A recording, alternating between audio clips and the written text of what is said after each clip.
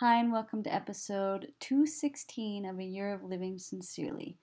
I just got back from the Scar Project Houston exhibit, and I'm not going to make this a long introduction, but we had a gallery tour with Scar Project photographer David J. and a couple of the Scar Project models, and so I thought you might like to see some of that. So without further ado, here that is.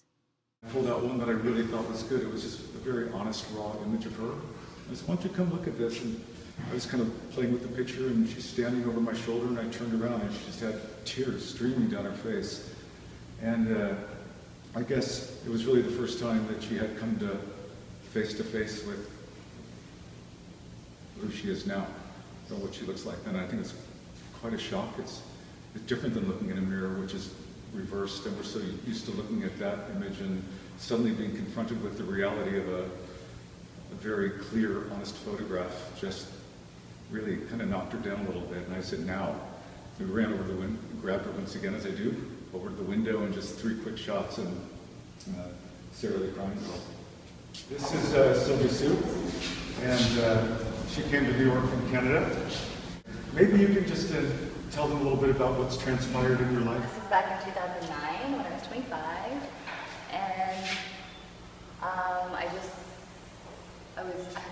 a local reoccurrence in just this last May. So this time, funny enough, I was wearing a wig, so it's completely bald. This is my actual hair. So it's kind of ironic that it's exactly the same, but yeah.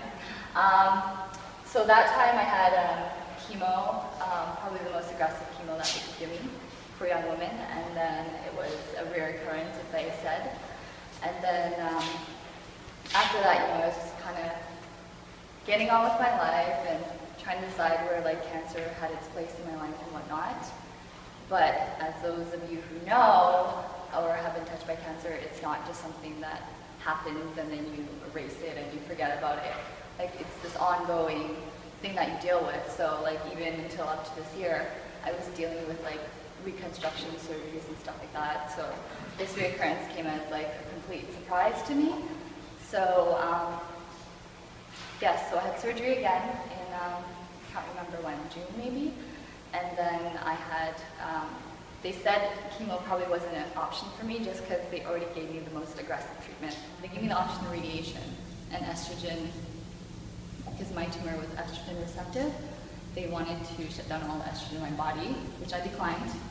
Said I've done enough with my body, and I just don't think it's fair for me, at that point, not even being 30, to do that to my body. So I declined that treatment, and I just finished radiation end of mid-September, and that was the deal in itself. It was okay, and then I ended up with second-degree radiation burns.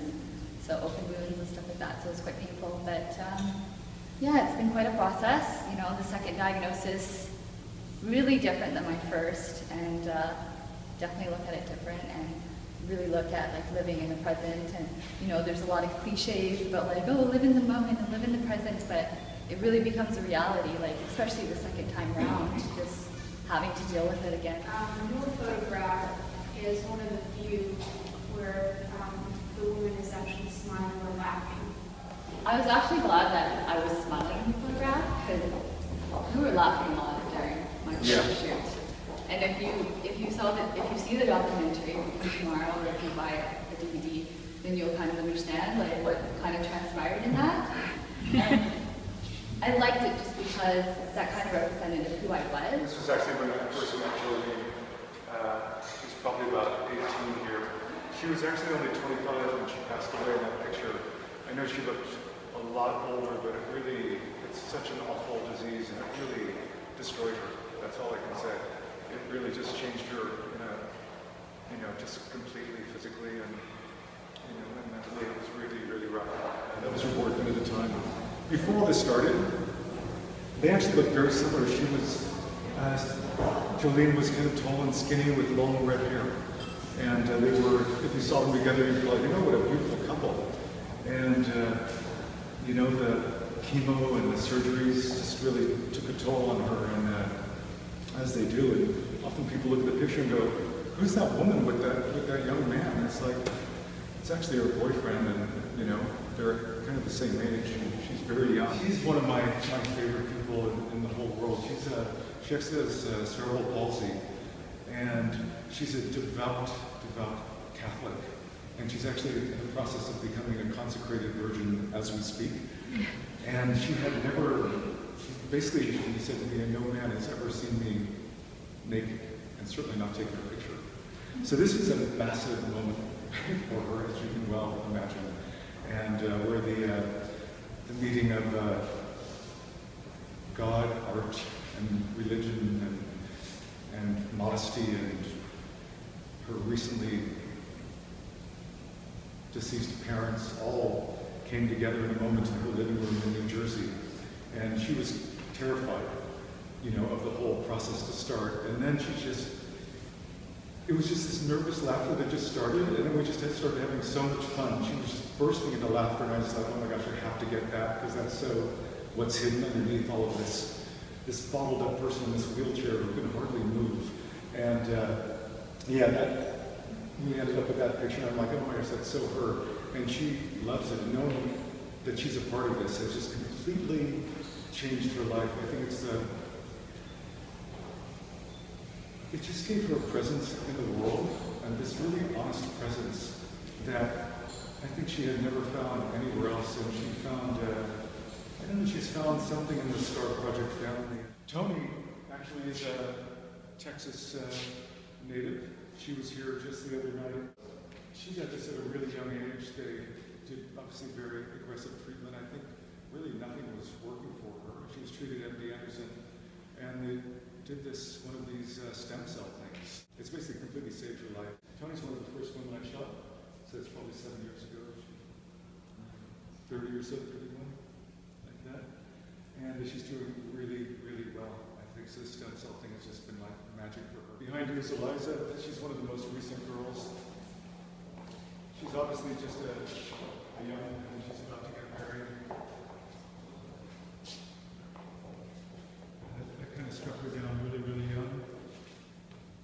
And this is the first time that I just had that picture printed up a few weeks ago. That's the first time it's ever been up, and I like it really. She has that.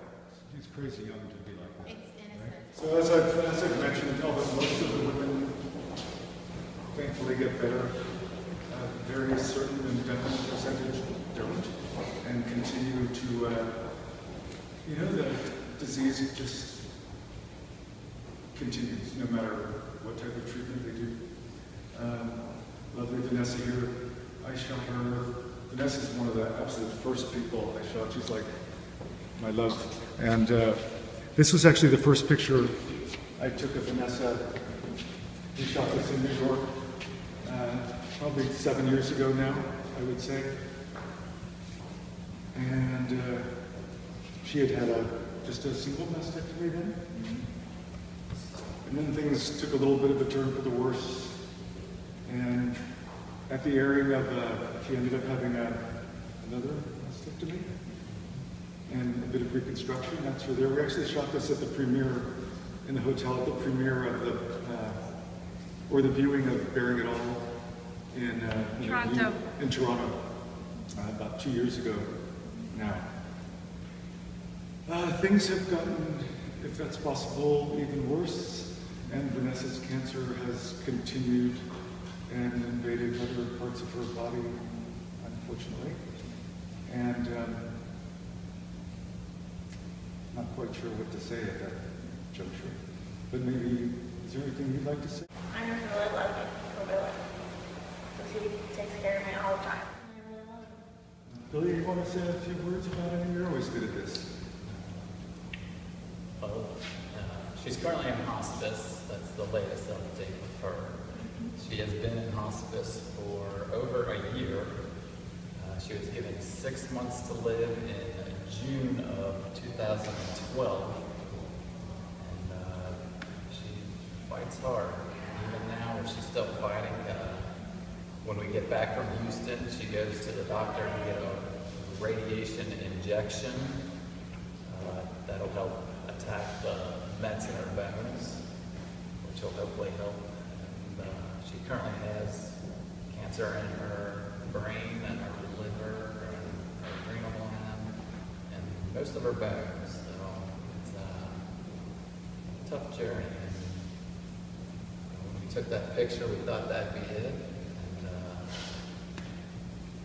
after she got her second surgery and reconstruction, we actually went back and thought a good title for that picture would be The End. Just 2 pictures. But oh no. But oh no, yes. We came to Toronto and I had to take another one because her story is fortunately not finished. She's doing the best she can, and she's living sincerely with her motto. Do you have your picture, Try to Vanessa? help her live her life to Your the fullest, and she tries to spread the message for people. If anybody has any questions, ask them. I know Vanessa would love what you do about the Listen Sincerely Project. She and her sisters have started a global movement, and she's written this beautiful pledge. And basically, it's like, don't wait till you find out you're dying to really live and do the things you're meant to do. And it's really nothing more than that. She just wants to encourage and inspire people and challenge people to do that. So if you check out ListenSincerelyProject.com, and if you would go and take the pledge, it would make her happy. She would watch it where her face go. And it makes her day. And if you feel like making a picture of her sincerely sign that makes her day more. And then, I don't know if this is okay, but she just had a birthday, which we didn't know we would make it to last October. And she just turned 32 on Tuesday. So I didn't know if maybe... Let's sing happy birthday to her! Who wants to do that? Well, I mean, I don't know if you want me to start. Billy? Are we going to do it about happy birthday? Happy birthday to you. Happy birthday to you. Happy birthday, dear Vanessa. Happy birthday to you.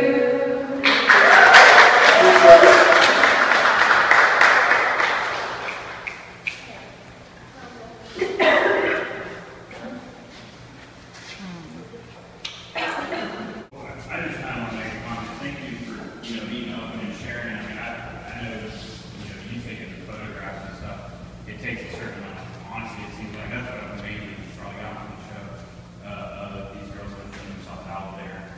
Oh my God, they're incredibly courageous. Literally trying to expose themselves in a really vulnerable moment in time in their life. I mean, most women would never have their picture taken like this at the best of times. Incredibly courageous and generous offering by these women, the subjects. I mean, they're amazing to do it. I'm super proud of them, and really honored that they allowed me to take their picture in the first place. Oh, that's the other funny thing. When I found out about it and I really wanted to go, I told my mom and dad that I was going to pose naked. And they're like, what? What are you going to do? No, it's a good idea. I would like to say I saw this online before seeing it. You made all these women look incredibly beautiful. No, I just, thank you. That's how they look. What I never wanted it to be was a bunch of pretty pictures of girls with breast cancer. Because that's just gross. It's just not a pretty disease, and there's something much more beautiful behind this shell that we all kind of live our lives in. And I tried to really capture that beauty. It's kind of the soul of a woman, or just the soul of man, and it's just such a beautiful thing. I think ultimately the SCAR Project isn't really about cancer at all. It's really about so many things: self-acceptance, being a little more compassionate with each other, a little more understanding. You're realizing that we're all just doing the best we can, and it's not always enough. But it's about 1,000 other things, and one of them is breast cancer. So I hope you'll find something more among the images than just, gosh, breast cancer's rough. Because it's really not about that. And I think the soul of these ladies comes through, and I think they're representing hopefully everyone in the world, and I think they probably are.